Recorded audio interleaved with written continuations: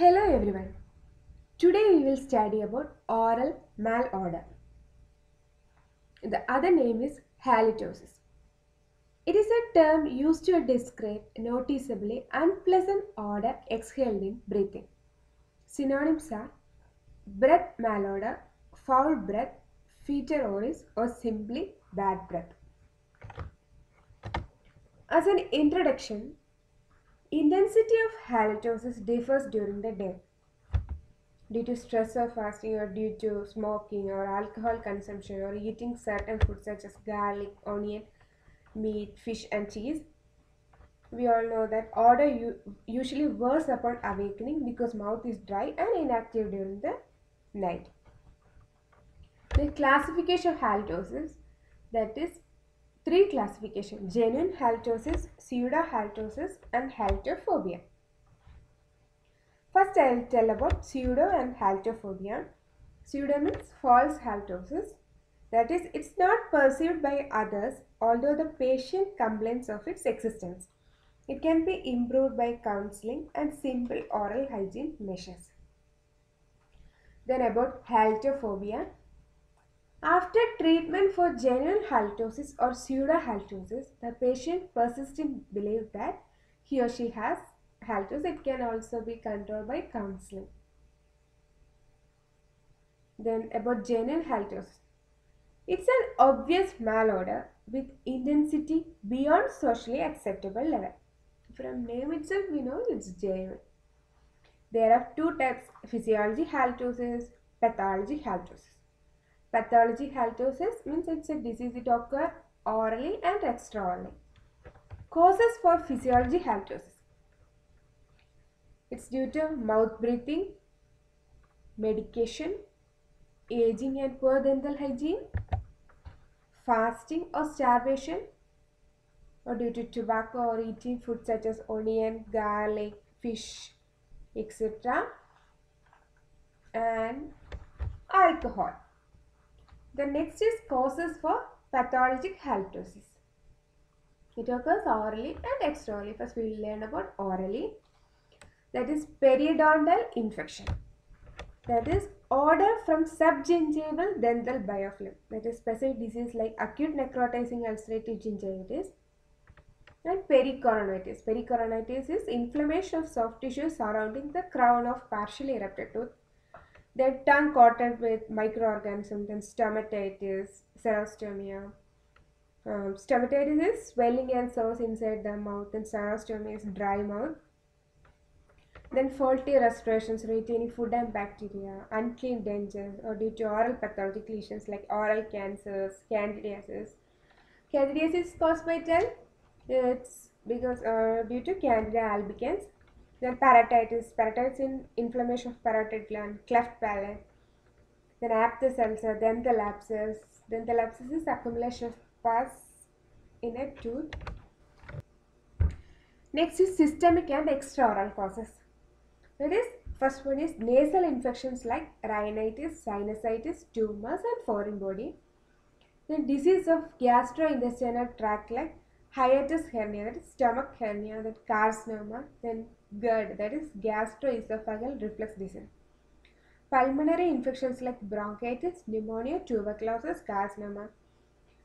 There are certain hormonal changes that occur during ovulation, menstruation, pregnancy, menopause. That time also halitosis will occur for some patients. Then systemic disease like diabetes mellitus, hepatic failure, renal failure, uremia, rheumatologic diseases for dehydration, fever, cirrhosis of liver. For every case, this halitosis occurs. Then diagnosis of halitosis. When a patient comes, first review the medical, then the personal history, then clinically examine. That intraorally it's easy because we can check for tongue coating, then evidence of mouth breathing, then serostomia. Serostomia means dry mucosa. You can check for dry mucosa. Then complete periodontal examination. For that, probing for attachment levels, probing depth. Just check for probing depth. The measurement of oral malodor. How to measure is, Patients should be instructed not to eat, chew, rinse, or smoke for at least 2 hours before examination.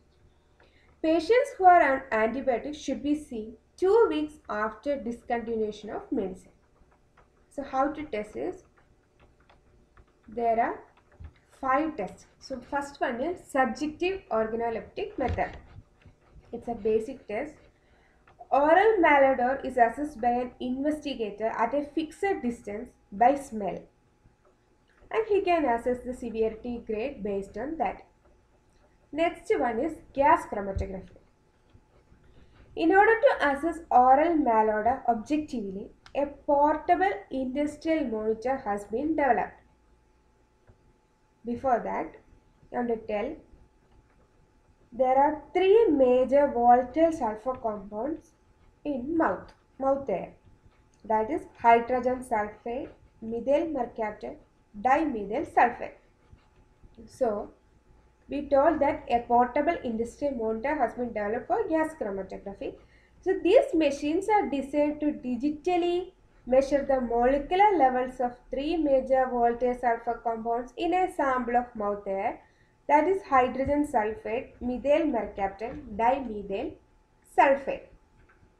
So they are accurate in measuring the sulfur compounds of breath and produces visual results in graph form by a computer interface. We can see in computer in a graph form.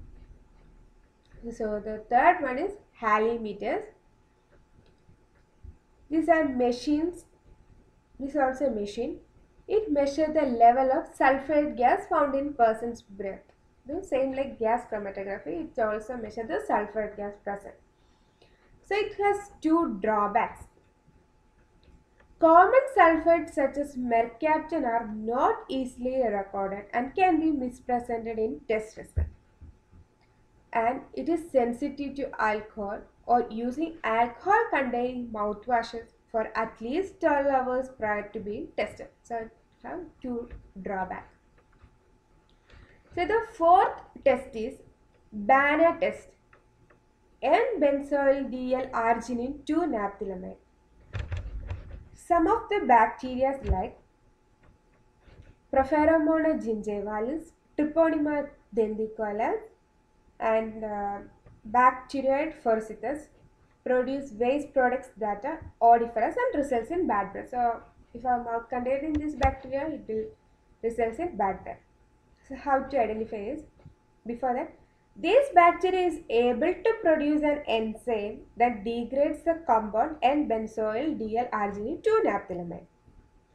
So, when a sample of patient's saliva that contains this bacteria is placed within this Banner testing compound, they cause it to break down. So, as a result of this degradation, the test compound changes its color, indicating a positive reaction. It's easily. Then the final test is chemiluminescence. That is, this test involves mixing a sample containing sulfur compound with mercury compound, and resultant reaction causes fluorescence. This test is highly sensitive. It's good actually because it can measure even the low level of sulfur compounds in the sample, which is in contradiction to testing with halimeter. Because halimeter has 2 drawbacks, mercaptan and is not recorded, but this chemiluminescence, this can measure even the low level of sulfur compound. So next is treatment and management of oral malodor. I'll say the simplest way to distinguish oral from non-oral origin is to compare the smell from mouth and nose. It's very easy. Patient itself can check. If the origin is nasal or medical etiology, we can refer to a concerned specialist. If the order is from mouth, we want to check. We dentists want to check, that is surely for dental treatment. Then for genuine halitosis with oral causes, the treatment is, how to treat for genuine halitosis. First one, by improving the oral hygiene and periodontal health through basic dental care, such as oral irrigation, sonic or ultrasonic toothbrushes, then tongue brushing for scaling, also scaling, then chemical reduction by oral microbial load.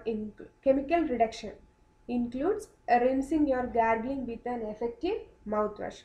The best mouthwash is chlorhexidine mouth rinse. Then another treatment is I'll tell. We know that the water sulfur compounds, that is, we know that sulfur compounds results in bad breath. So if you are able to convert that compounds to another, it's a good treatment. So another treatment is conversion of volatile sulfur compounds by using various metal ions. Zinc is an ion which bond to twice negatively charged sulfur radicals to reduce expression of this volatile sulfur compound. So for that, a new solution, that is Halitosis trademark. Halitosis TM is a new solution containing 0.05% chlorhexidine, 0.05% zitylpyridine chloride and 0.14% zinc lactate with no alcohol has been more efficient than 0.2% chlorhexidine in reducing volatile sulfur compound. How is? Actually, chlorhexidine is good for antimicrobial, but this halita is having antimicrobial action. Besides that, it has an ability to convert this volatile sulfur compound as because of the zinc. So we finish the treatment. Then finally I'll tell, we can conclude. Here we can conclude by simply, that is a rotten egg smell. A rotten egg smell, if the breath is having a rotten egg smell, it indicates volatile sulfur compounds with having a sweet odor. It indicates liver insufficiency. If it's having a rotten apple smell, it indicates uncontrolled diabetes. If it's having fish odor, it's kidney insufficiency. I hope this video is helpful. Please don't forget to comment, share and subscribe. Thank you.